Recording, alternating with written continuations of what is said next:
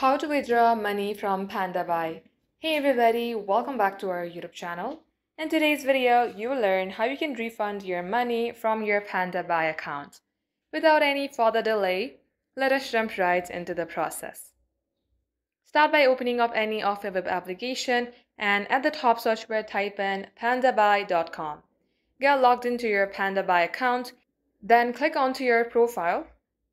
You will see an option that says User Center. Click onto it. Now you will land onto this page. Scroll below on your left-hand side and click the option of Wallet. It will display the amount that you have in your wallet. Now you will see the option of Refund. Simply click onto it. And in case you have linked your bank account to your Pandabuy account, that amount will get transferred to your bank account. Also be noted, this might take a couple business days.